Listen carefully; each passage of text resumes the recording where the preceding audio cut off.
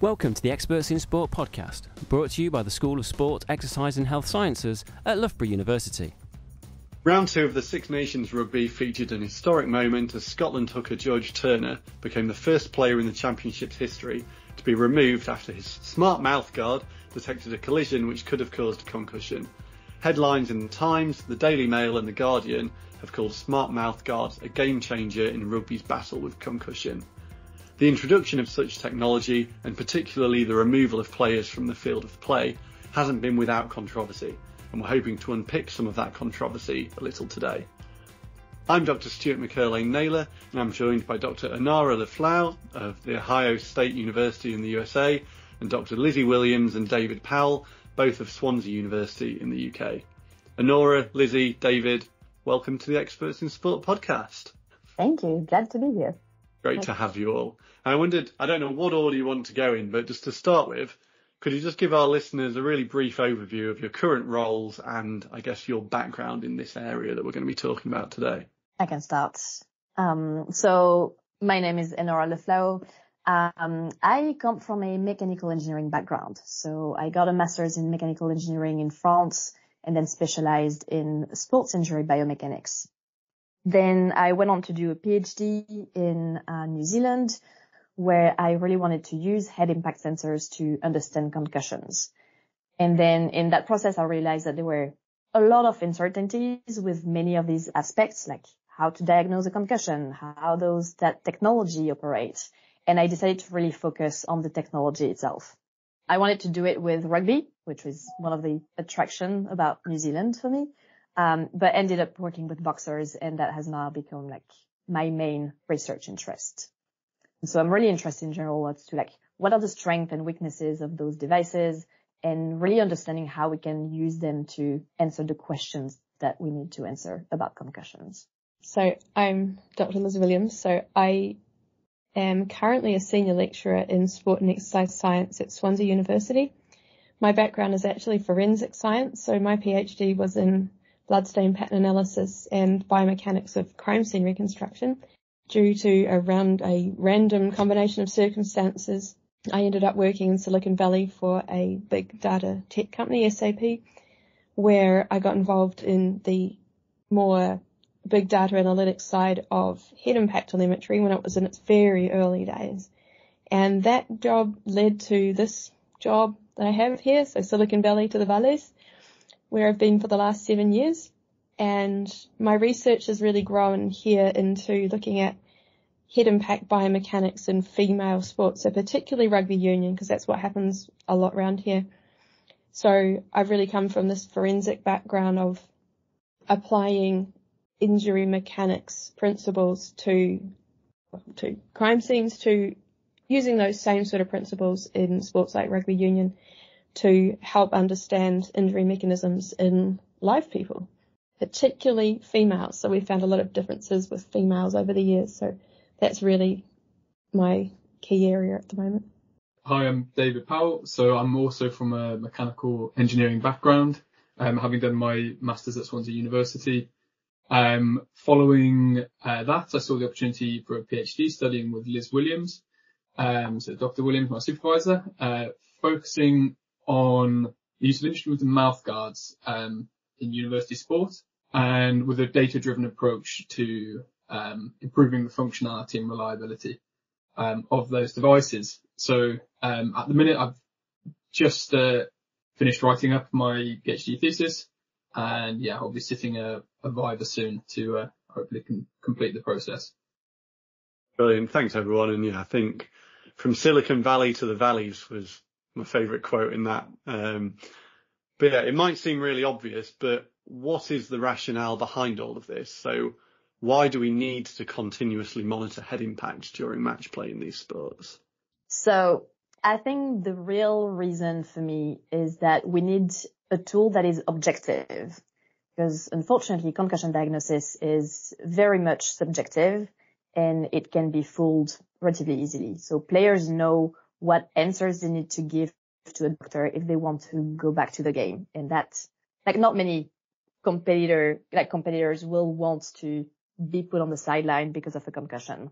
So we need an objective tool to identify when they are injured and when they need to be taken care of, when they need to recover, to like protect them in the short and long term. And how has this previously been done then, before these instrumented mouth guards came around? What was happening in recent history? When I first got involved in this whole area, it was all American football helmets. So when I was in California with SAP, we started looking at a concept for using the big data analytics platform to look at these American football helmets. And we started, people had been doing this for approximately a decade prior to that, in American football.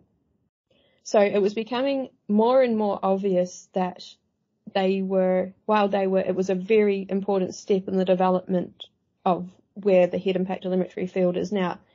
Anything in biomechanics, when you're measuring human motion, suffers from coupling problems. So what the actual sensor is measuring has to be very, very well coupled to the body. So the actual thing that you're looking to measure to give valid and reliable data. So there were situations where helmets were flying off heads and recording data, which obviously wasn't what the head was doing. So then over time, that system, there's one of the companies in the States who were doing these American football helmets started doing patches. So IMU sensors, so inertial motion unit sensors, which are a combination of accelerometers, gyroscopes and magnetometers, were being put into little plastic patches which were being stuck to the mastoid process behind the ear. So it was a direct connection to the head, but it was sitting on the skin. And while it was a bony prominence, any bony landmark, when in biomechanics, we talk about bony landmarks being the repeatable places which minimize soft tissue artifact, where we put sensors, whether they be IMUs or optical sensors. But anything on the skin suffers from skin artifact or soft tissue artifact. So you do still have a lot of motion of the skin underneath the sensor, which causes big, errors in the data. So there was a paper by, Enora, you probably know the values off the top of your head, by Lizzy Williams in, I think, 2017, which quantified the error around 53%, I think it was, in some cases. So you do have a lot of, and we've written a paper ourselves more recently about characterizing soft tissue artifact, and is it possible to predict it? I mean, there's lots of things you can do to minimize it with post-processing, but ultimately it's not predictable enough to really get an accurate measure of what the skull is doing. So it's the skull that you want to measure, so the actual solid part of your head. So there are, the ways to do this would have been either drilling into the skull, which you can't do in live people, something to do with ethics, or having the sensors coupled really tightly to the top teeth. So the top teeth move as part of your skull with very, very little soft tissue artifacts. So there's still some, but it's very, very minimal. And the better the fit, so the smaller the components get, which has happened over the last, especially 5 years, or even more recently than that the size of the actual sensors, the componentry that goes with it, and the batteries have become so small now that it's possible to have a very tight fit mouth guard, which will move with the teeth with very minimal shaking. So the more recent editions of the mouth guards have a proximity sensor. So it differs for different brands, but usually it's an infrared sensor which will tell you how well it's stuck to the teeth during the impact. So how much the guard moves additional to the teeth while the actual impact's being recorded. So that will give, if it's constantly really bad, it means the guard's not fit very well. So the data's going to be a bit questionable. So that's pretty much where that technology is now. So if you go back even further than the 10 years, people started measuring head impact stuff for military applications and in American football back in the 60s, where the technology they had was considerably bigger than it is now. So I've been reading papers that were published back in the 1960s, early 1970s, talking about like 3,000 to 5,000 G-force values going through a head, which of course is not possible. It's just because of the the way that the measurement techniques that you use will dictate what the data is going to turn out like. Yeah, it's funny because the idea of monitoring head impacts is definitely not new. I remember also seeing some papers from like 1987, I think, where you could see like on the videos, or not on the videos, but on the photos in the paper, you could see like a massive scaffolding like above a boxing ring, because researchers had to stand above the ring to hold the cables from the accelerometers that were placed on boxers' heads so that it wouldn't get in the way. So obviously the technology has evolved like a lot, and we're now in a position to like do some relatively good measurements on field. I'd like to add to what Lizzy just said that in parallel of like developing the technology, sports have developed methods to identify concussed players as well. So in rugby specifically, the head injury assessment, so the HIA assessment has been like the norm for many years now. And they use, for example, spotters and doctors on the sideline that identify when a player sustained like a big looking head impact, so like show signs of concussion that are used to like trigger that assessment. And the mouthguards right now are really just adding to that existing process. Okay, so with the mouthguard now then, is that a replacement for that assessment happening on the side of the pitch? Or is it a replacement for visually noticing signs of a concussion and thinking that somebody needs to be assessed on the side of the pitch? Right now, it's an addition. So to my knowledge, nothing has been changed to the HIA process itself, but they're just adding one layer of potential identification of a concussed player. So what happens is that World Rugby has come up with some thresholds based on that acceleration that the head goes through, to the amount of motion of the head after an impact. They found some threshold from years of research that they've done before to identify when a player might need to be assessed. One thing that I think is very important to understand is that these thresholds are not based on potential injury or on like tolerance thresholds to brain trauma. They are really based on like what is the threshold that is going to trigger one additional head injury assessment per game. So they want to try to better identify players without putting too much pressure on the medical staff and without taking the risk of having too many false positives in this new data set. Does that make sense? It does, yeah. And I think that I might have come on to this a bit later on, but I think that idea of false positives and false negatives is a really interesting one to dig into a bit further. So, yeah, obviously we don't want to miss a real concussion, but then if you make it, really sensitive so that anything that could possibly be a concussion, you're removing players off of the pitch, that then has its own negative consequences. So yeah, I don't know if anyone has any thoughts on that balance of false positives, false negatives, where we go with that. It's a tricky one to answer, I think. I guess it's a case of identification, isn't it? There's always going to be issues with the devices. There's always going to be issues with the identification of concussion. But I suppose it's just, I think for now it's probably going to be a data gathering exercise in which these tolerances need to be updated and become more accurate. Because truth be told, I don't know the exact numbers and I don't know the exact number of data that the current thresholds have been derived from.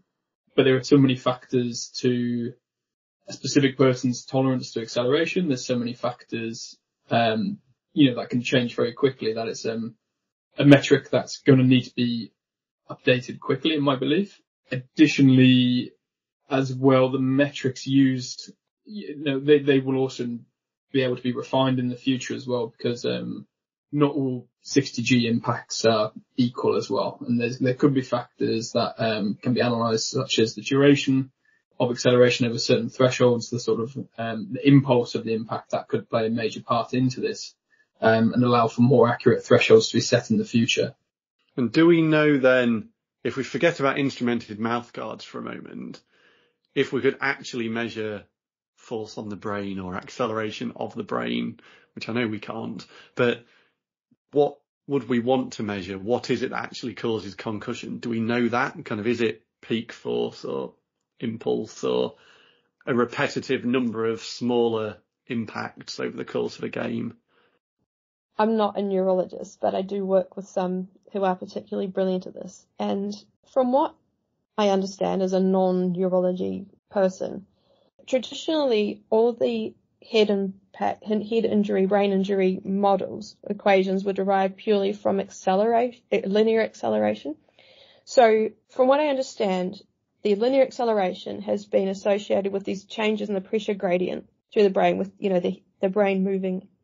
But more specifically, and this is papers from Robert Stern and McKee, is when you have these rotational, quite high rotational impacts. So in American football and rugby is a particularly rotational game.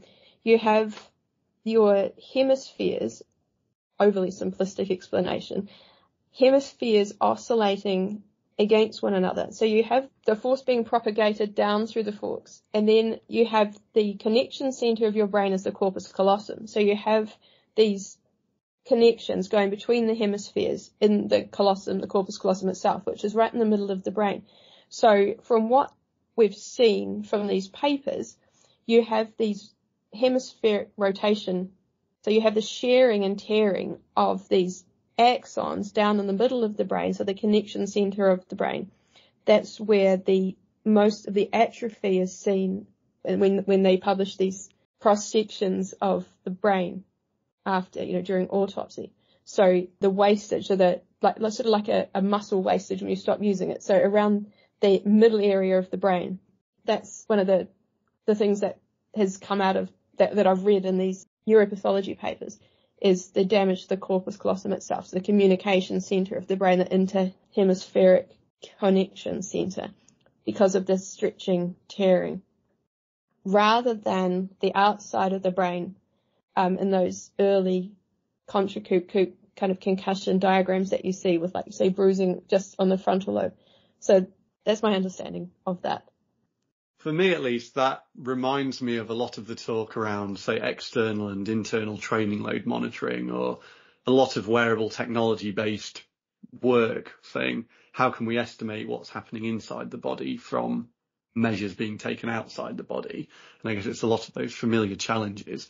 But for anyone who, I guess, is somewhat familiar with how these mouth guards work, how does what Lizzy just described, internal within the brain, relate in any way to the things that we're actually measuring? So are we just measuring linear accelerations, or are we measuring linear and rotational aspects? And how does that, I guess, link in with what we know about the internal mechanisms linked to concussion that we've just discussed? So with the mouth guards, we can measure the motion of the head, or the motion of the skull. Like, actually, the motion of the sensor that we use as an estimation of the motion of the skull, which some people have now been working for like a few years on numerical models of the head and brain. So I don't know how familiar the audience will be with finite elements, but it's basically some like numerical technique that allows to measure the deformation of like very tiny elements that would constitute the brain. And so by using the kinematics, like so the measures from the mouth guards into those head and brain models, we can actually try to estimate the strain and the stress on each part of the brain. And so that relates to exactly what Lizzy was saying about the actual like mechanical damage. So there are models that are in development to better understand that. It's still very much a work in progress, but I think the field is moving towards that beyond the peak acceleration of the head. So that's something that is very promising for the future of the field. Okay, and then I assume then, from what you've said, we're not saying if it goes, any of these measures go above a certain threshold, you are going to be concussed. It's more, there's some uncertainty involved in it, and it's almost a risk factor of, if something is triggered, then this person potentially needs looking at in more detail. Does anyone know in the applied sense how that is working? As in, I've obviously seen headlines of players being removed from matches. Is that if a threshold is exceeded, players are then removed for the rest of the match or a set period of time? Or is it they're removed for further assessment that then determines whether they go back onto the field or not? And I guess linked in with all of that, if there are any answers for any of this, how might that change the role of some of the clinicians or other people involved in that setup in any way? So it's pretty early days. So it's January the 1st, 2024 this year that World Rugby mandated the use of instrumented mouthguards for the professional teams. Actually, I think it's been a bit longer with the women's game. I think it started in October last year for the women's game. And somehow we don't hear about women's rugby. I only follow women's rugby. They did these in the WXV last year. That was the first time. But so the mandate was January the 1st, 2024 for all professional teams worldwide. So as I understand it, there was an orchard study, done in New Zealand over the last few years. So this was done, in conjunction with World Rugby, so led by Danielle Salmon and Melanie Bussey. And so they collected instrumented mouthguard data for a big number of elite and community level teams.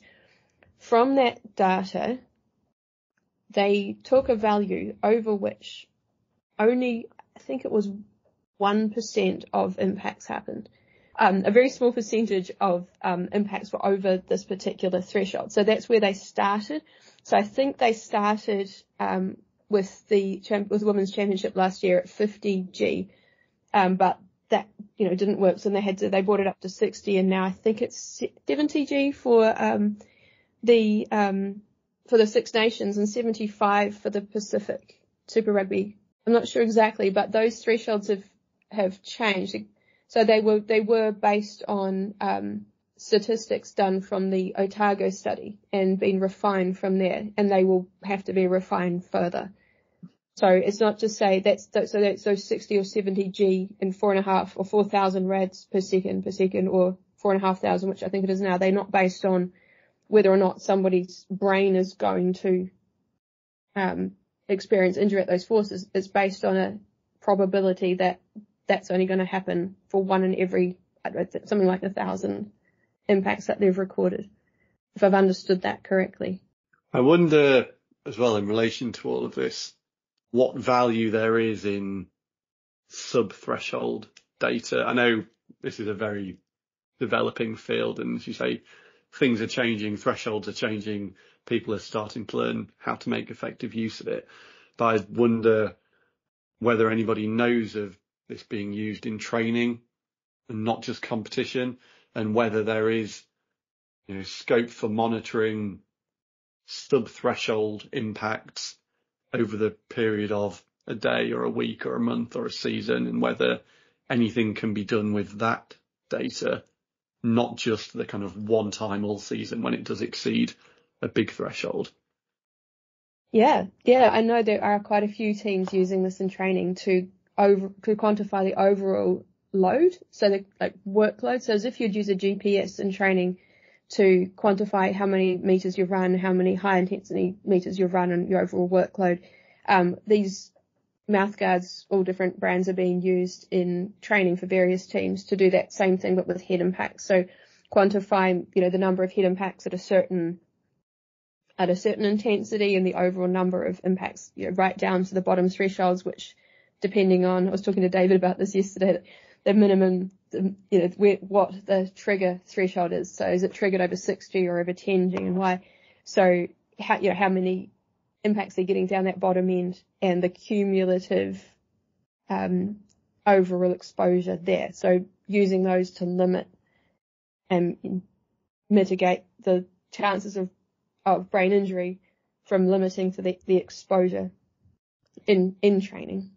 Yeah, I think one of the key things here is that we still don't really know what those data points mean, because we don't have that connection between acceleration of the heads to brain strains to brain trauma, really. So right now we can't really use those absolute values to identify when someone is injured or when someone needs care. But it can still be used to identify, for example, whether there's like a type of drill or like a type of training session that generates more head impacts on players, or there's like some players that for whatever reason sustain more head impacts than others for the same playing positions, and like identifying whether there's like a technique improvement that needs to be made to protect them, or whether there's like some like changes into the the schedule of the training sessions to adapt for like higher contact load sessions.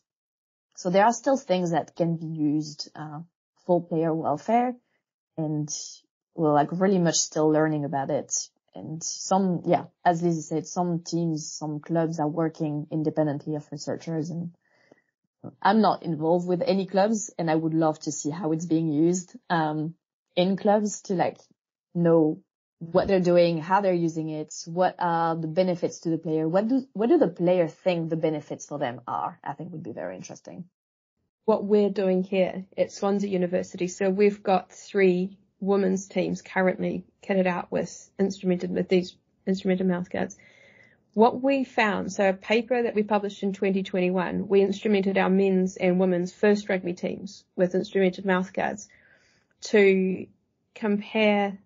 I wanted to look at sex differences, but of course we learned a lot more from that than we originally thought we would.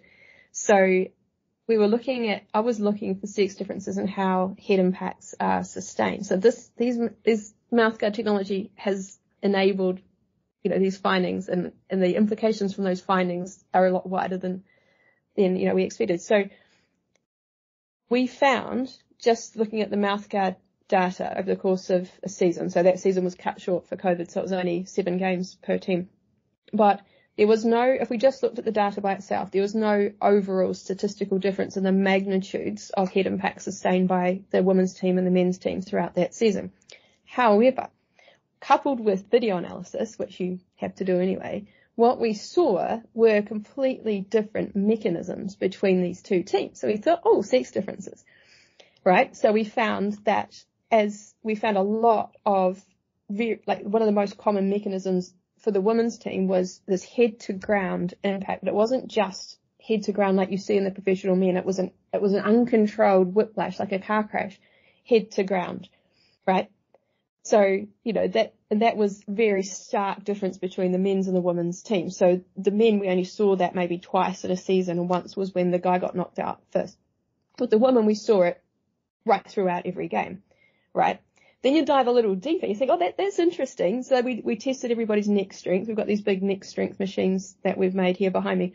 The women did have a 47% difference in absolute neck strength. That's not corrected for body weight. That's just 47% difference. But if you're just looking at outright measures, so there's that.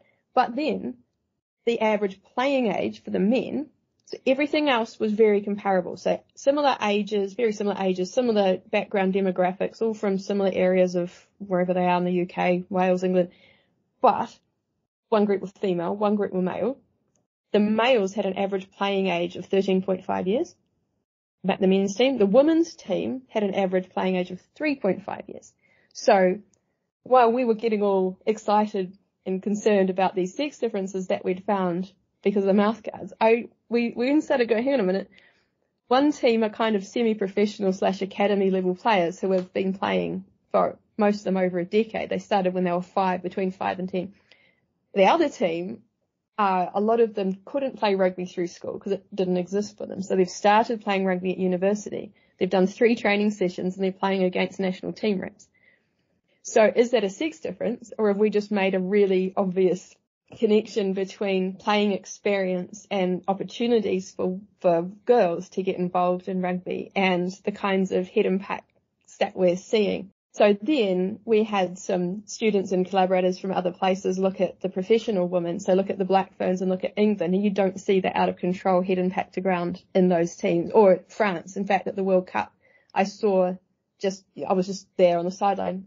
We saw it in Canada, the Canadian team who ended up 4th at the World Cup, and the teams going down from that. I did see it quite a lot. Those first 2-3 teams, so England, New Zealand and France, hardly any at all.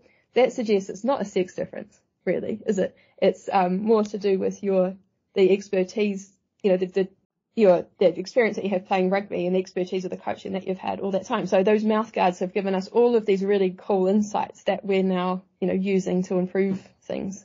I really like that idea as well of combining multiple data sources to say, actually, how can we get more insight by combining instrumented mouthguards with video? As you said, potentially you've got GPS data, you've got whatever else. How can all of those combined give even more insight?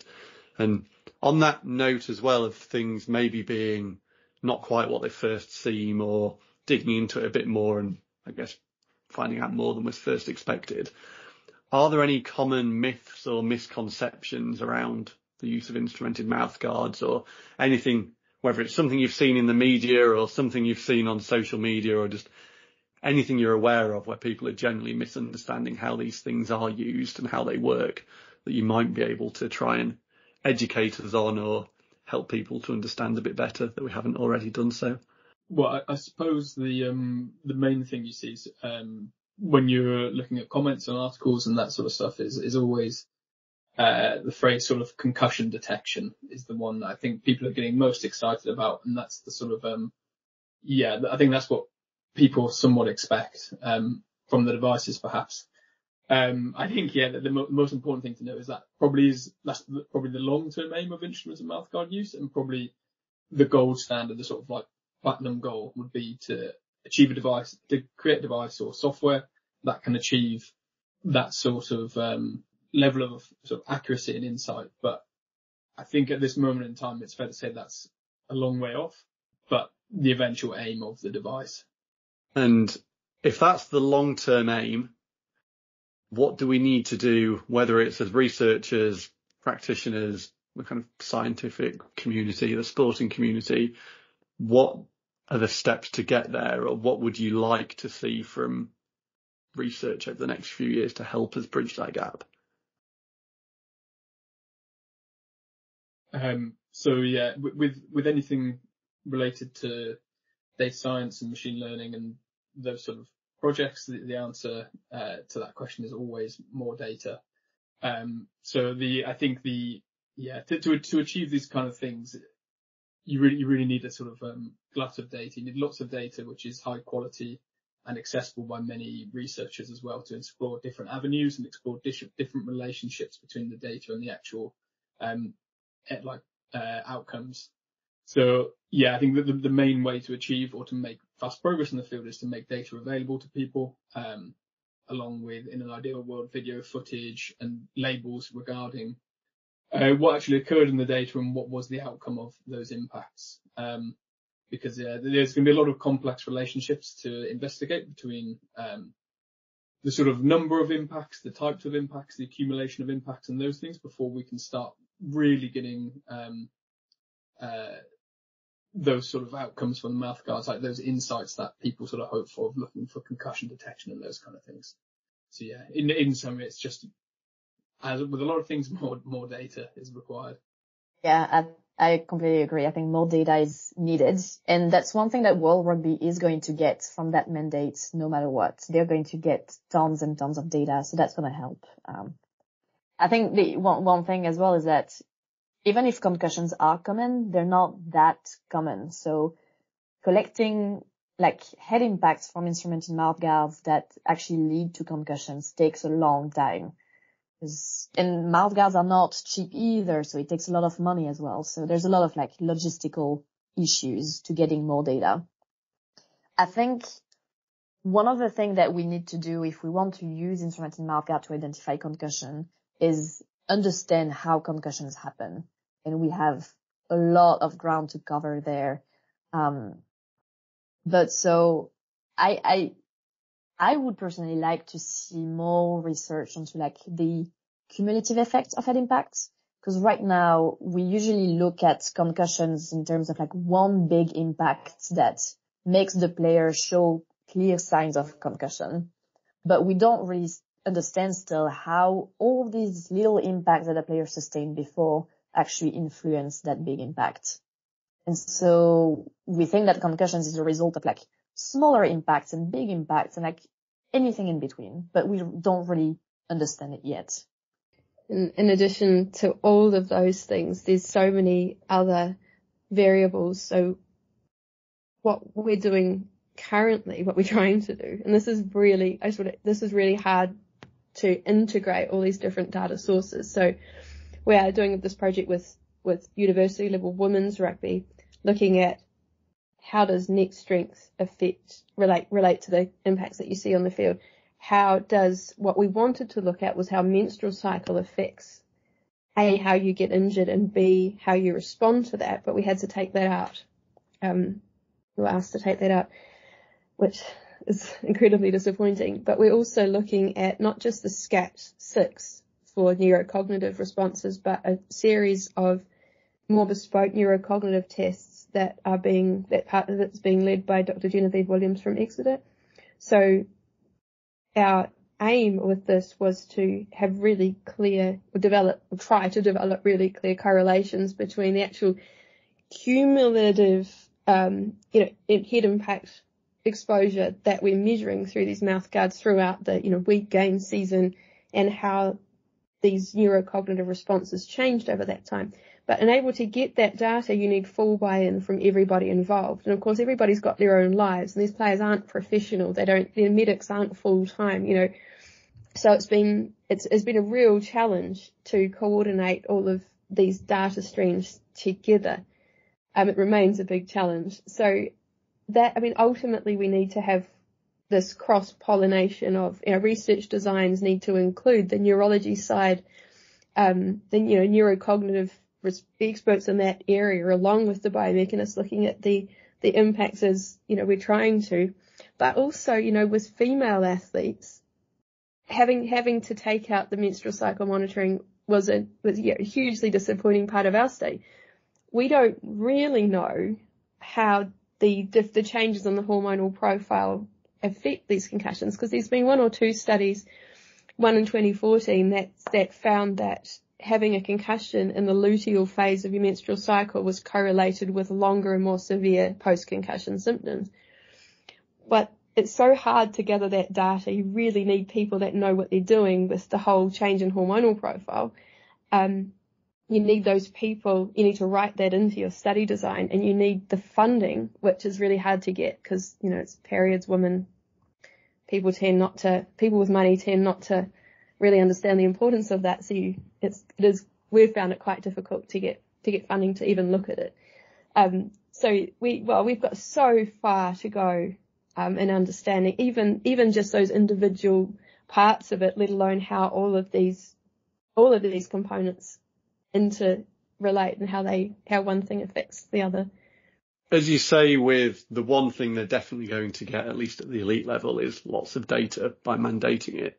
Are there any legal consequences, or what are the kind of moral, ethical concerns around, I guess, the use of players' data? And do players have any say in what data can and can't be used for? Or is that a bit of a controversial question?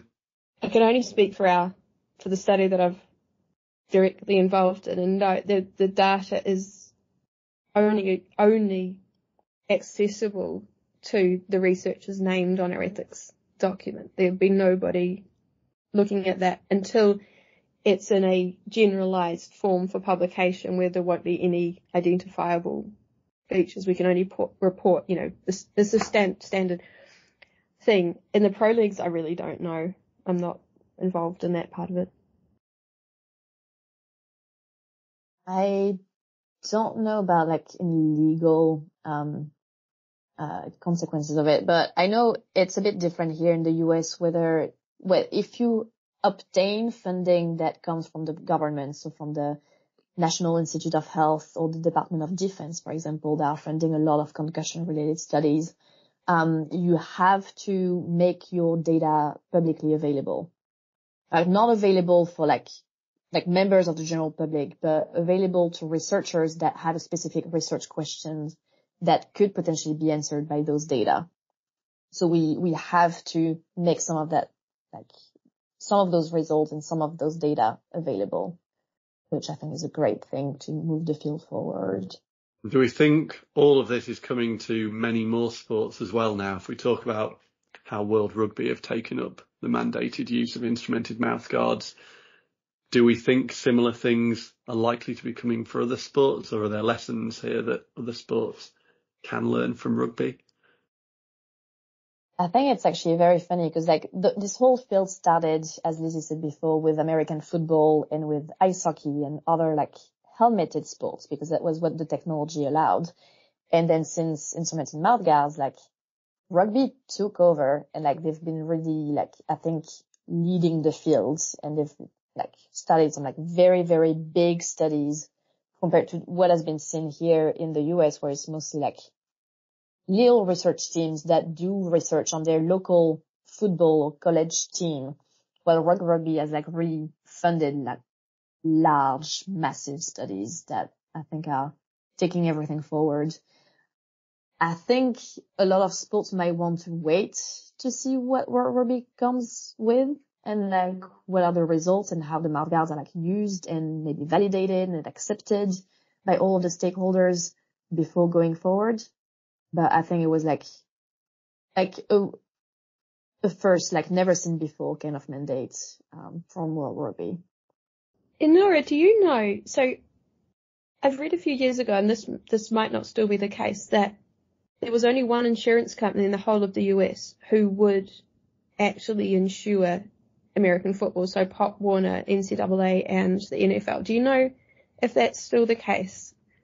Because if we're being really transparent about the kinds of impact forces and the cumulative impact forces that people, so in the case of professional players, that employees are sustaining, do you think that's going to have any implications for particular leagues being able to get insurance?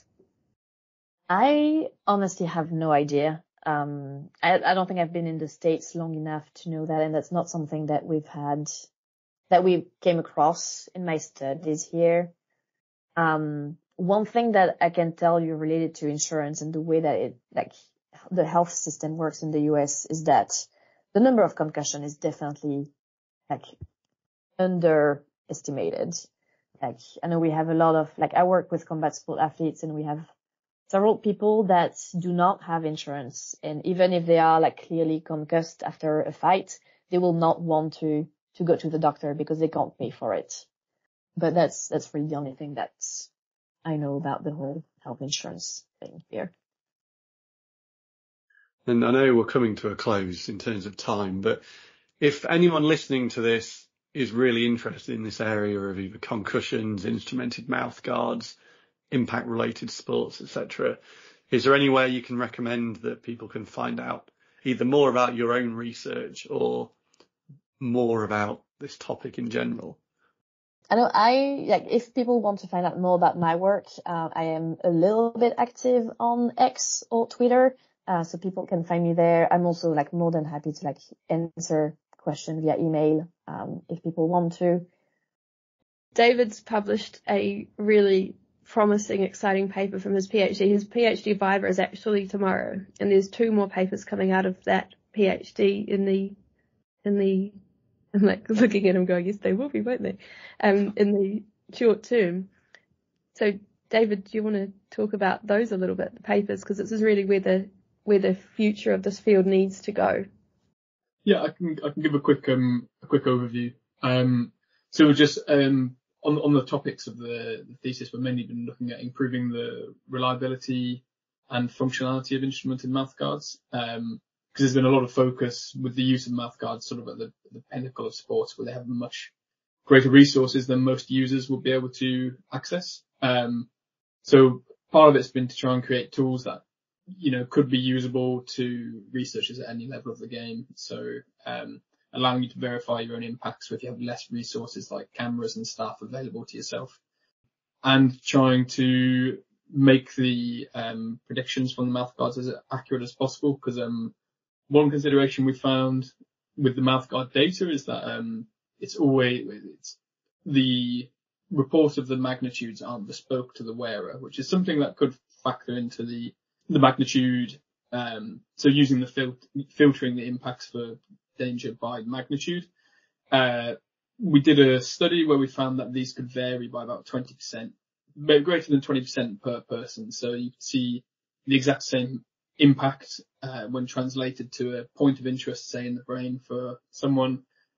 So that magnitude you're then reporting as like your impact size could vary by 20% from one person to another person. So that impact, which is reported at 59 G for one person, and therefore not an impact of interest, could actually be a 71, 72 G impact in another person when translated to that correct location. And yeah, the rest of the work is then trying to extract more information, which I hope would be a useful tool as well going in the future. So looking at what mechanisms are actually causing head accelerations. So using machine learning algorithms to try and predict the action that a person was conducting, whether it's a tackle or a carry, or the actual impact type of direct contact ahead or indirect contact ahead, to try and sort of continually provide extra data richness, which I believe could then be used in further analytics down the line in terms of finding where impacts are coming from, or finding the source of impacts, and therefore you could expand that out to find out the source of injury as well, I suppose. You can tell you're prepared for your Viva with a nice succinct summary of the last 3 years or however many years of research. Thanks for that.